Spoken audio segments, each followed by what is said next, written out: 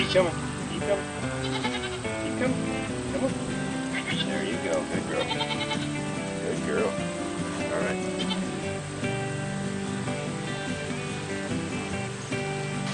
Ah. Good girl. Getting it.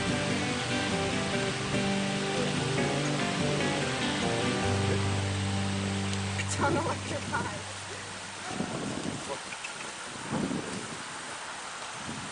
She really is super good though. Good job. Alright, I'm going to take these halters off so they're not on too much. There you go. Don't eat that. Alright, so we finally have had a chance to get out here with the horses. We've been out with them a couple other times, but not really done much. Yeah, just like combed them and stuff. Brushed them. So we got these horses. We rescued these from, I guess, a distant neighbor, somebody in a neighboring town. A friend of ours had a neighbor who was just moving and needed to get rid of these horses, and so we snagged them up. Two purebred Arabians. They just have never been really broken. They've been halter broken and they've been led around a little bit, but they really didn't spend a whole lot of time with them as far as training them. They're not saddle broken or anything like that. They're not rideable, and so we've got a work cut out for us, don't we? Yeah. Yeah. Is she eating you? Yeah, and all the grass and my feet. So Kayla and I have, Kayla really wants to ride the horses, and I do too. Instead of just basically feeding them, I want to actually do something with them. And so we've been trying to get out here and just lead them around. Today we were just practicing, leading the horses around and just getting them to kind of follow us. We've been looking online at YouTube videos and different things, trying to figure out how to train these guys. But how did Snickers do? She did really good. Yeah, I mean, she following you, or? Yeah, I think it's just more of me. I need to work on like being in control instead of her being in control. Okay. The horse needs to train you. Yeah, I guess so. So we're not experienced with this. Obviously, this is the first time that you have really worked with horses. I worked with horses as a kid, but I certainly didn't train them by myself. My parents and other people did that.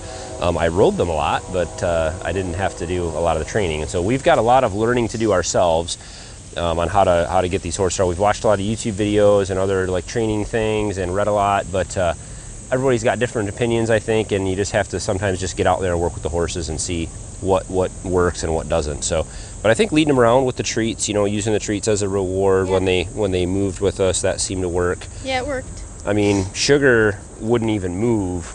I've never been able to walk her anywhere. Sugar is the white one. Well, the dirty white one. But and today I was able to, by the end of maybe half an hour, we were walking around pretty much freely. She would follow me and walk with me. And so we need to look at saddles. We can get a youth saddle and get an adult saddle, and we'll go riding. We got some trails now. We can. Yeah. So it'll be a little bit of time. Maybe by the dead of winter we'll have them trained. Yeah, really. So I'm just going to kind of show you around the pasture, show you what's been working, where we've had the horses, and talk a little about that stuff, and also talk about what my plans are to kind of make a permanent home for them here. We weren't really set up for horses, and so we've got some work ahead of us.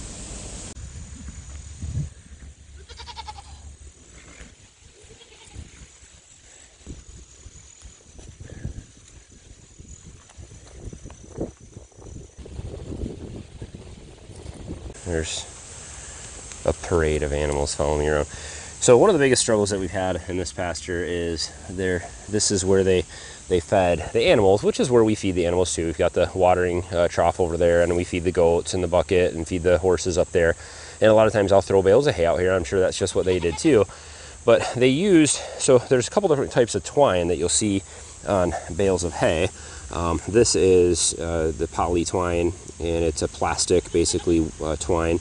They're blue or red. I'm not sure what the difference is, but this is what most of your balers will use, your modern balers, and they really run well with this plastic twine. The problem with that is, as you can see, is that if you're just throwing bales out in a pasture, the horses will eat all the hay around and leave the twine, and then you have an enormous pile of twine everywhere in your pasture. And that stuff will never break down. I have been here for 3 years.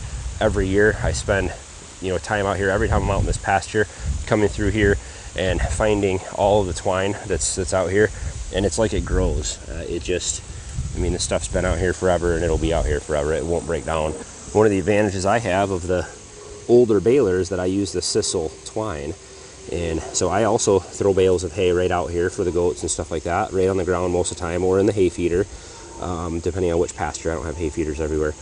And but this stuff will break down, and as soon as it gets wet, if a horse gets this caught on him or what, it breaks. It's not, it's strong, but it's not as strong as the plastic stuff, so it's not as much of a hazard. Now I still come through here and clean this stuff out if I see it, but if I miss some of it and it gets buried in this muck out here, it won't be here longer than one season, and it's gone. In fact, there is so much of that twine out here that I've picked up over the years. I literally brought a trash can back here specifically to just throw that twine in all the time. This is just what Kayla and I grabbed today in about 10 or 15 minutes, and that thing is also filled. Sugar and Snickers. So Sugar is a little younger. They're both purebred Arabian horses, and we just had the farrier out take care of their nails. Their hooves. They're not nails, but their hooves, and they were pretty much past due to get trimmed for sure, but they weren't looking too bad. Unfortunately, this girl is so untrained that we could not get her to stand still to get those rear hooves, and so farrier's going to come back out, and we're going to deal with that at another time. But I'll have to get him into the barn so we can really corral her in and teach her that it's all right, and she's just nervous about everything. And it looks like these guys had their halters on when they were younger for maybe too long, and she even has what looks like a little cut on her nose. I don't have any carrots, I know, and she has like a little stitch marks on her nose, so they think I have treats. I don't have treats, guys. They've been out here on our biggest pasture, and they have mowed this whole entire place down, plus there are 5 goats out here. But the goats will eat, all the weeds. They'll eat the nettles, the thistles. They eat all the poison ivy, the poison oak, the leaves off the trees. You can look across this pasture, and they have pretty much browsed everything up as high as they can reach across the entire pasture. There's nothing left that they can reach. No leaves on any trees, no low branches. They got it all, and that's just what the goats will do. And then the horses, of course, will eat the grass and stuff like that. There's plenty of grass still left in there here for them. But we have been supplementing them with some hay. Maybe every few days we'll throw a bale of hay in here and give them a little extra to mow down on. This was all completely overgrown when we moved in. All this pasture through here you couldn't see from the house, back here at all. And this was just completely overgrown. And the goats and we had pigs out here, and the horses have cleared all this brush, cleared all this stuff out of here, knocked stuff down, and of course all their manure is fertilizing this as they go. This hill right here, this was, they dug out this hole kind of over here. I don't know if they were trying to make a watering hole or something like that. And then they piled all the dirt, it looks like right here. And this is where the future chicken operation will be. And I talked about this last year, but this is where I'm gonna level out a spot on the top of this hill. I might chop that tree down, I'm not sure, and level a spot out and we'll build a big chicken coop up here. It'll be permanent, but I will let the chickens then free range in this entire pasture out here. They'll keep them away from the house, which is over there, and then they've got about 4 acres of pasture where the chickens can come through here and break down manures, killer bugs, parasites, and other things out of the pastures, scratch through things and help to stir things up and spread the grass seeds and other things around, and the chickens can really do good work through a pasture like this as long as they have enough space. Before I forget, I want to invite everyone, if you're in the Michigan area in, well, September 21st, it's coming up next Saturday at the Frankenmuth Expo Center. There's the Michigan Preparedness Expo, and I'd love to have you guys come out, and I'd love to see some of you that are followers or watch the channel. It's a pretty cool little event. I've never been there. I've been following things online. It looks like it's going to be a lot of fun. But I will be up there at 12 o'clock for a little presentation on sustainable living and things. So I'd love to have you join me for that. And of course, we'll be there all day. We're going to have a booth. I'm not sure what will be in the booth besides hopefully just us. But we'll be there to hang out, and maybe we'll, I don't know, give away some maple syrup or something for some people that show up and follow the channel. So I'd love to see you guys. Even if you're in Minnesota, you can make it. It's not that far. Yes. Yes, that's where the treats were. They're gone now. You gonna try to eat my pocket too? It's unbelievable. It's truly an endless battle. Real good horses. They are super sweet for sure, and I think they'll be pretty easily trained once we get to work on them. Snickers is a little bit older, and she sure is a lot easier to work with than the old Sugar here. She's a little feistier. She doesn't want to listen. So, but we'll break her in and keep working with her. So I did do a lot of electric fencing in here. I've got a wire that I don't know if you can see it there. It goes along maybe about 2 feet up from the ground all the way around. That keeps these guys from putting their heads through the fence and going through all this rusted, broken down fencing. And then I put a wire around the top, and that just keeps the horses from leaning their heads over the fence and breaking the fencing down. So I actually have a smart outlet hooked up in the garage where the fence controller is, and that way I can use my phone, my smartphone, whenever I'm out here, I need to get in the pasture, work with the animals, jump over the fence, fix something or whatever. I don't have to go up to the garage, which is way up there. You know, I could be way back in the end of the pasture somewhere, and you know, I need to turn the fence off. And so now I can use my phone and just hit that, no matter where I'm at, turn the fence off, get in, do what I need to do, and then turn it back on when I leave.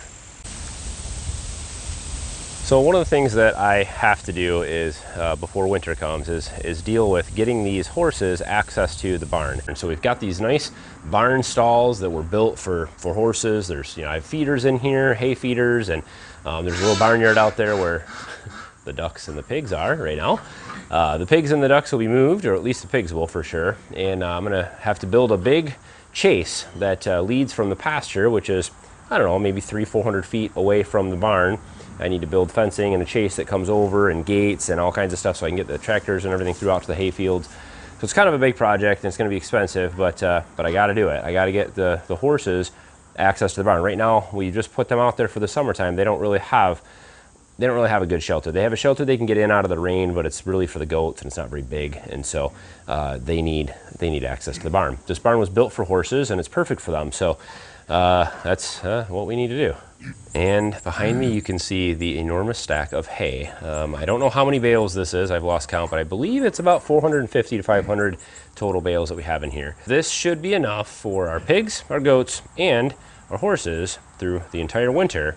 We didn't sell any hay this year. We had a really bad harvest overall. And so what we have, what you see behind me here, is what we have. And so hopefully we'll be able to get through the year without having to buy any hay in the spring. So many things to do around here, and there's just never enough time. I'm just trying to fight through all these projects. Got a lot of heating stuff to do this year. Furnace installation, new water heater. I've got an on-demand water heater to install. That's ready to go. I have these horses to work with and train. I've got this fencing to do to get them into the barn. I've We've got water spigots to install, water line to run, electrical line to run, greenhouse stuff to do. It just is a pile, and so I do apologize. There hasn't been a lot of updates on the horses, and really since, I don't think I've really done an update on the horses since we got them in the springtime, and so I know a lot of you have been asking about them, but they're still here doing really well. They're very healthy. All of our goats have been really healthy. We've sold off all the babies, and we just have the moms here left. And like I said, pretty good chance we've got a new arrival coming to the farm here this week, next week, something like that. We'll see. If everything goes through, we may have a new animal on the farm, so we'll introduce you to that if it happens and when. So as always, guys, don't forget to hit thumbs up on today's just a little update. I hope you guys enjoyed, and as always, thanks for watching. Have a good one.